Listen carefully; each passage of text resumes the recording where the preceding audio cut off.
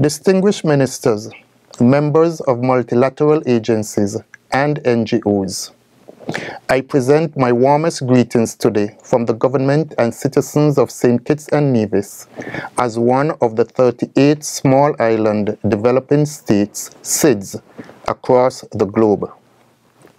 I wish to, above all, express my deep appreciation to the UNESCO IHP program and UN Water for allowing me to address some of the challenges we face in optimizing our groundwater resources. Firstly, we across the Caribbean continue to face chronic shortages in fresh water. We still must resort to limiting the availability of fresh water by imposing rationing as the whole region enters yet another dry season.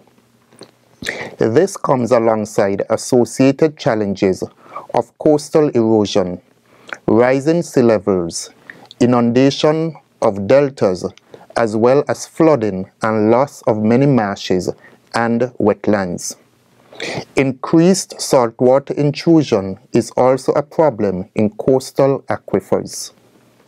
In early March, a report by the UN Intergovernmental Panel on Climate Change, backed by 270 scientists from 67 countries, concluded that rising sea levels pose existential threat for some small islands.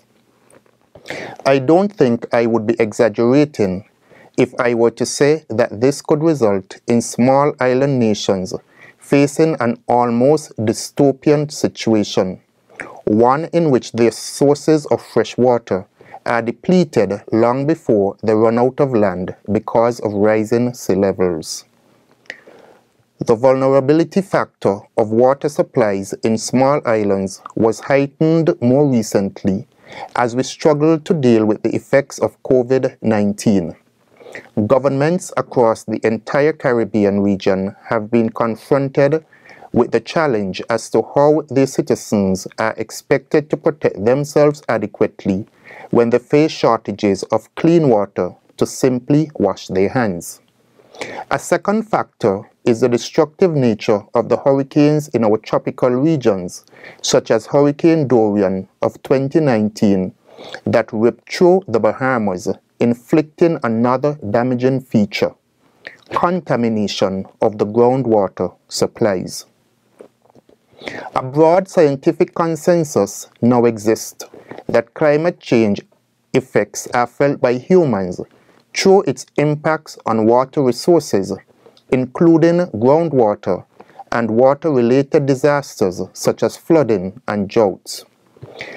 Exacerbating this trend are the human responses to these impacts arising from increasing groundwater abstraction due to extended and more frequent droughts. Drought conditions have made our residents sharply aware of the challenges to their water resources. My government's investment of $1 million in system improvements to create new wells, recommission old ones, and install pipelines to increase the supply of water to the communities, etc., is only part of the solution. Saltwater intrusion, for instance, is related to overpumping of groundwater resources, and this calls for the need to introduce artificial recharge and wastewater treatments, etc. Ensuring access to good quality groundwater in SIDS is a challenge and very serious. Consequently, an urgent need has arisen to address these water challenges by identifying priorities for action at the highest political level, building on existing partnerships. We increasingly look to our traditional expert partners, UNESCO's Intergovernmental Hydrological Program, IHP, and other specialized UN agencies and non-UN organizations to provide guidance. In this endeavor, we take note of the recognition of SIDS vulnerabilities and the need to support their sustainable development ambitions, enshrined in the Mauritius Strategy of Implementation of the Program of Action for the Sustainable Development of SIDS Mauritius Strategy 2005 and the Small Island Developing States Accelerated Modalities of Action Samoa Pathway 2014. Both highlighted the priority concerns of addressing pollution of water resources and lack of access to sufficient safe water. But we urge UNESCO IHP and the other water-related multilateral organizations and NGOs to accompany us in the Caribbean in integrating watershed and aquifer management, which incorporates the social dimension of water resources and promotes and develops international research in hydrological and freshwater sciences. A primary objective of these interventions is to support the Caribbean, Pacific, and Indian Ocean SIDS to strengthen their scientific, technical, and policy capacities to manage human health and environmental risk caused by emerging pollutants in water and wastewater by improving water quality and wastewater management and promoting safe reuse of wastewater, ultimately contributing to enhanced water and food security.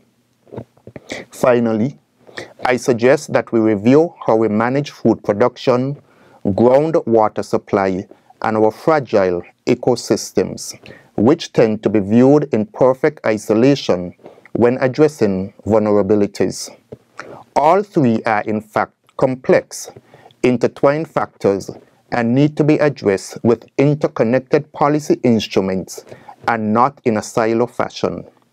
My starting point is that, ultimately, we must focus on the holistic water objective linked to Sustainability Development Goal number 6, defined as clean water and sanitation.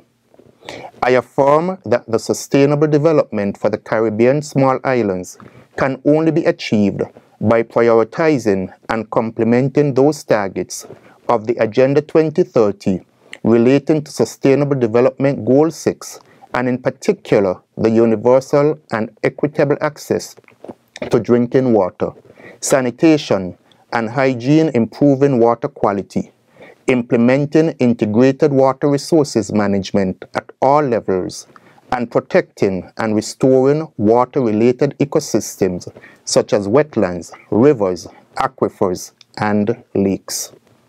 The government of St. Kitts and Nevis stands ready to act as a catalyst in developing a platform to enable this dialogue to materialize. Thank you for listening.